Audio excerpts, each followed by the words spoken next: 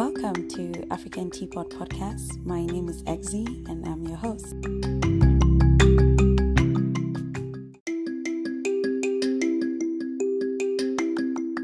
Journey with me through Africa's vast variety of culture, heritage, and discuss issues most African families face, both home and abroad.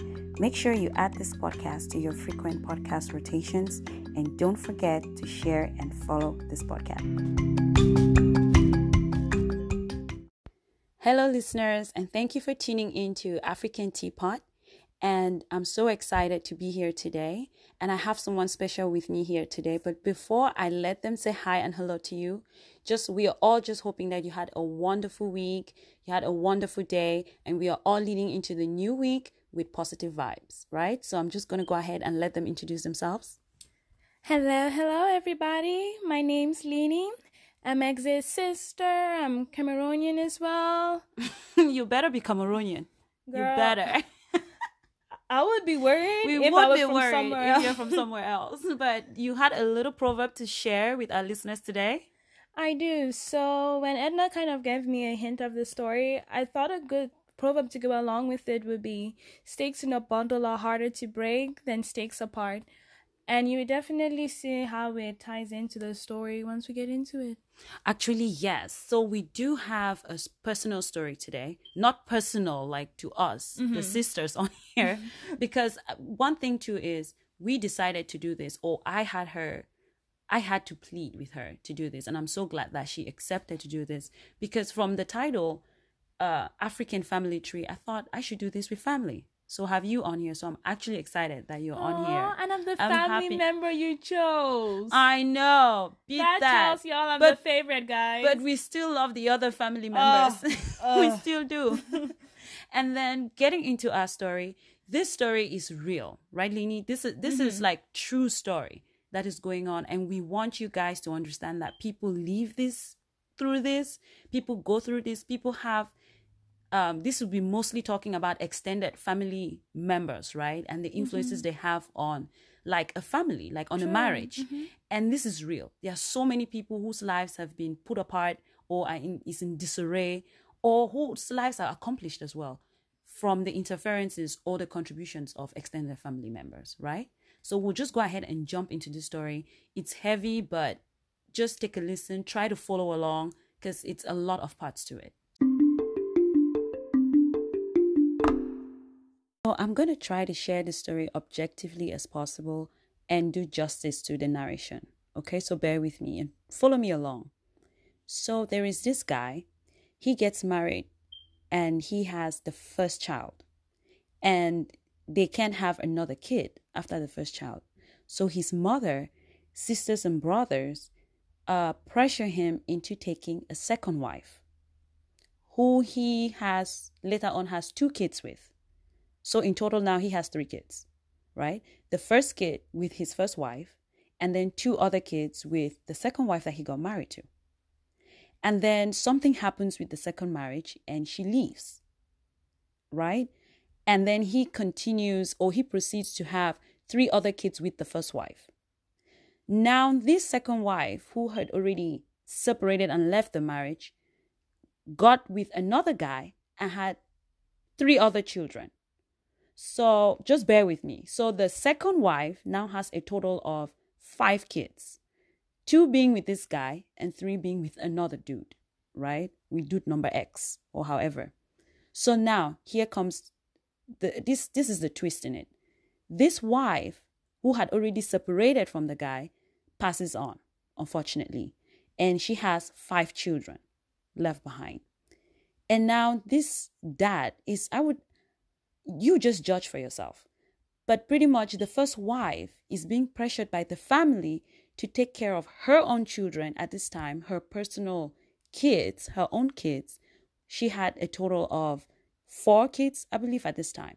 So she was under pressure to raise these 4 kids, raise the 2 kids from the other lady, including the 3 that this lady had with the other guy.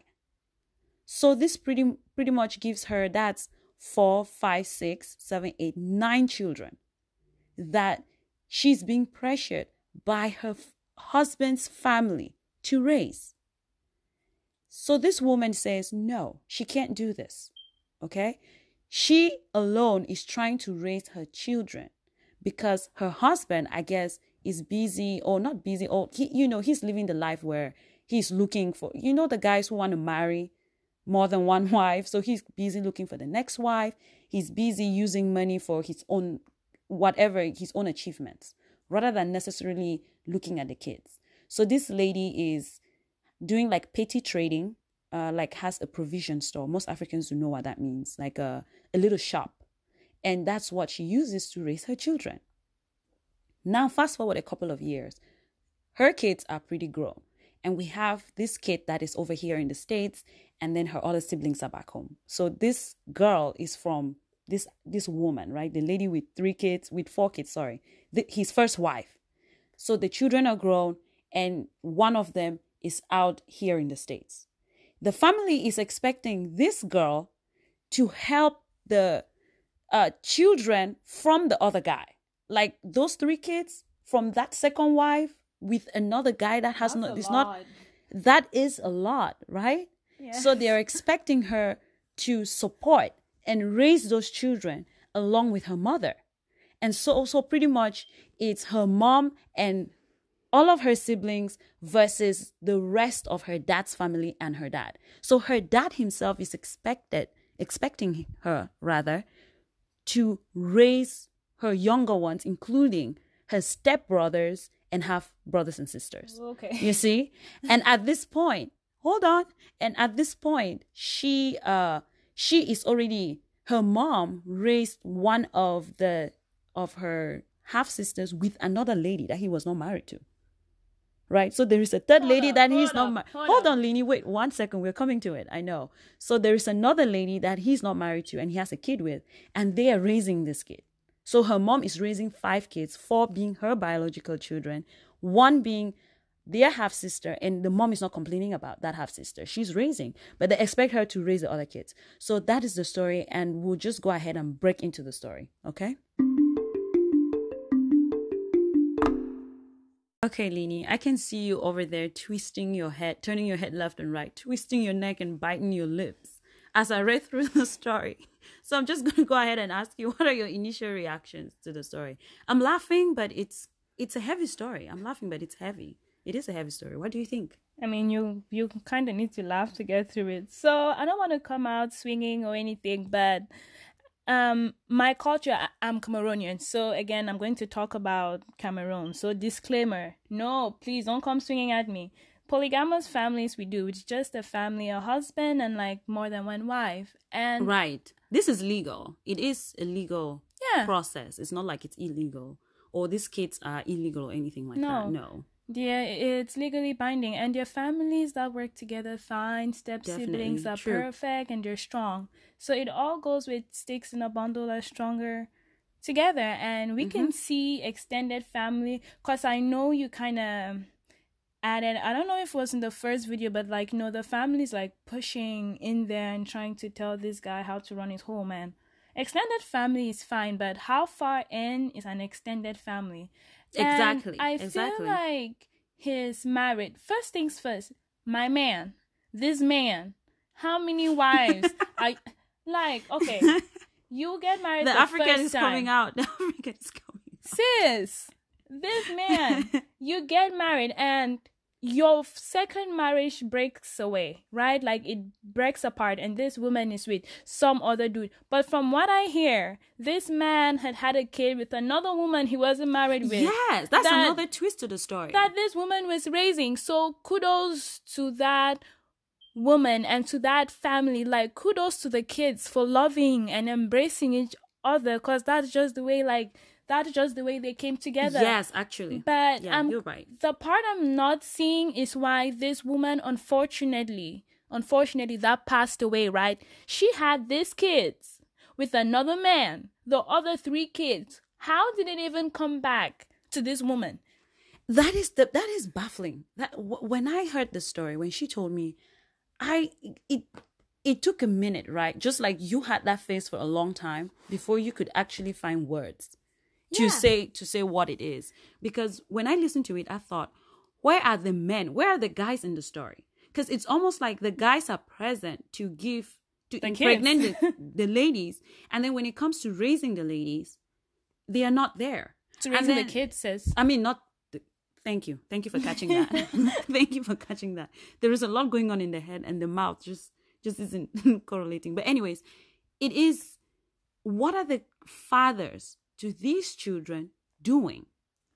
So, what is going on here? Because it's like they are absent, and then the family members are stepping in to control the situation, to say what should be going on in the family. Yeah. That's what I feel. Like, the extended family berating this woman into raising these kids.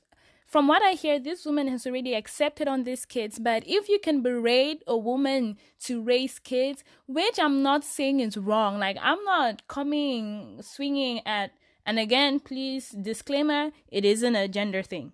I'm just saying, this other man who your wife passed and these are your kids, how are you helping raise these kids? I want to know, is he like giving money to raise these kids? Because it all sounds like this one kid that traveled off is being expected to do that. And let's be honest from the bottom of your heart, if you can only send 3 kids to school, are you going to send your biological kids or send the other 3 kids because that's what people think you should do? Perfect. That was another question that came up. Like, is raising your children or prioritizing the education of your children and welfare of your child over somebody else's kid, is that favoritism? I mean, favoritism is always there. I favor my right hand over my left hand. Like, guys, like, it's Linie. like, no, because it's just the true nature of humans. It's just the way we are. But when we talk about this and we're talking about the African family tree, I feel like this is a good example where these are diverse people from different families with a lot of arms and a lot of numbers that could come together to raise these kids. These kids shouldn't be lacking. Like, you have 2 dads who obviously 3 dads. They have. You have so many dads exactly. in here. And you have uncles and aunts. Right. And I think these extended family members, I don't necessarily think that them coming in to have a say is wrong. I know some people come chewing on me, but if we can accept advice from friends, then you can accept advice from extended family members. Yeah. And I think they should come in to hold these men accountable. Everyone should be responsible for their action. If you are agreeing to have more than one wife, you should be capable of raising your kids. And the fact that the father is expecting his daughter or son to take care of all other kids that he has around the place, that is just unfair. What is he doing? What is he doing to bring his family together? What is he doing as the family head to unite his families? Because I am thinking, if you choose polygamy, then you should have that gift in uniting people together as the father, as the head of the family. You should be able to unite your wives and unite your children, because I have seen polygamous families that work, and the father, that's his duty. Yeah. That is what he ought to do. I feel like we're like Africans, when we talk about, let's say, so let me use the tree again. The guys, the men are usually the makers of the family. The women are the nurturers. I want to ask, how are these men leading the family? How are these men? Because this man seems like the family members are coming in. And when you put this story on Instagram and you asked, should extended relatives have a say in family matters, this was a good response, I think, which was unbiased. And it was, depending in the situation, I believe it can be both good and bad. Let's say some people grew up with extended family taking care of them instead of close family members, then yeah, it's appropriate, because those are the people who were there for you and helped you. Oh, so that's a comment? Yes. Off of the... Oh, yes, because we did pose that question on our Instagram page, guys. And who posted that comment? And that's Wing Fashionista Girl. Oh, okay. And that's on Instagram, right? Yeah. And I think I also had another one from Trevor. And he said, if anyone is not adding value to my life, then he or she doesn't have an opinion on how I should live my life or make decisions for me. That is it. just like straight to the point. You like, have the aunts who have, like, you're going to school, you see them as you walk the street every single day, and they have never been like, hey Mary, do you need some water to drink? And then No. all of a sudden they're gonna come up from somewhere sometime 10 years down the street, and you're like, my daughter, because of this and that. No, I'm not disrespectful. African, we hold respect, we hold our elders high, but I'm like, if you weren't there when it mattered to raise me, do not come in 30 years down the street and try to be mom. I'm like, why, who, when, how? Funke. Like, no. It's really funke. Anyways, let's see. Let's try to look at this. How this affected kids. How this affected the kids. Like, I believe this family can be strong. Like, the one she raised as her own, like, this family can be strong. If these kids, but once family members start accusing someone of favoritism, I would tell you there's no way these kids, I'm putting the burden, begin to sip in. Like, yes, I'm putting the burden on one person. Because you have 3 adults. The mom, right? This one mother existing, which can be who can be a mother figure to all the kids. You have 2 dads.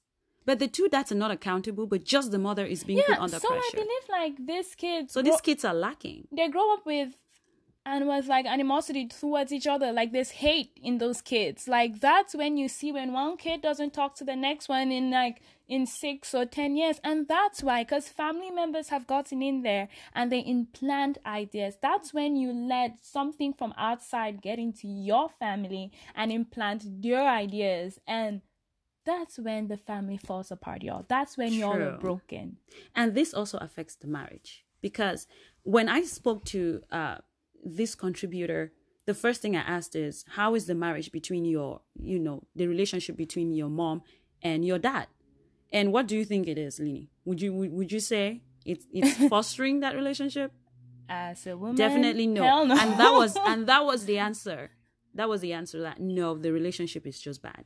And at the same time, if we are also looking at how extended family, did the extended family do enough in the situation? No. I think they didn't play their role. No, they did not. The roles of extended family is advised. And I don't think they advised anybody here. Rather, they were just pressuring people on support. No, they didn't support anyone. They supported in bringing down the lady, I'm guessing, and the kids. And how can this be handled better, you would say? Any opinion on that? And I feel like that goes back to the first thing that I asked. Like, this man needs to take control of his family. These men, I'm sorry, because let me not say men. This man. These men need to take control. There needs to be better communication. You can't have 2 dads and all this extended family and your kids are liking. Like, no, it's wrong. If you could have these kids, they deserve better. Communication is always key. This man needs to take reins of his family, take hold of his family, find the family members, extended family that are there to help and hold on to them, and let some that are not willing to help go. True. And the other dad, I don't understand where he is in this situation, but he needs to own up. Either. Like, he needs to own up to this. So anyways, guys, we are gonna have this topic just has a lot of information going on that we can't cover in one episode. There's just no way to it, because a lot of Africans face this, and I'm glad that she brought up the story, and I was so excited to actually share it with you guys. But anyways, we're gonna end our topic or our episode for today at this point and juncture, right, Linie? Yes. We are heated. We can keep going on, but we're gonna put a pause to it, and the next episode will just be a continuation on this, because extended family members also do have positive roles to play, and they do have positive impacts on young lives. So we're going to look at that in the following episode, right? So Linie is still going to be here. Hey, now that you have me, kind of hard to get rid of me. I know. That's what happens with family. At least this family. We can't get rid of this family. But thank you guys for tuning in. And like I said, you can always keep in touch with us on Instagram at African Teapot that's African _teapot. Oh my gosh. Watch me bunker that. But African _teapot. you can follow us on Instagram so that you can be a contributor, and you can always give us your opinions, DM us, whatever it is. Share your story. You can email your story, whatever it is. And we'll always try to make that part of our episode, right? Yeah. All right, I just know what are we going to say. Goodbye, guys. Goodbye. Bye. Thanks for having me.